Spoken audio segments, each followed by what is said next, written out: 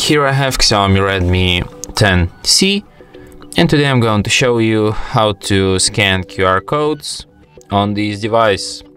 So firstly you have to open camera, then tap on this icon here, then tap open camera, allow,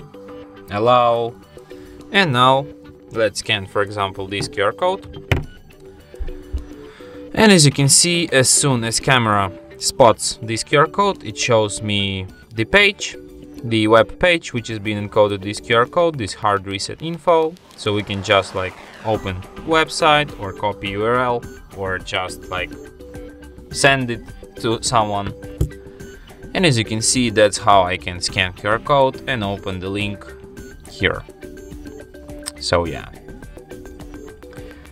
and that's it. Thanks for watching. If you find this tutorial useful, don't forget to hit that like button and subscribe to our channel.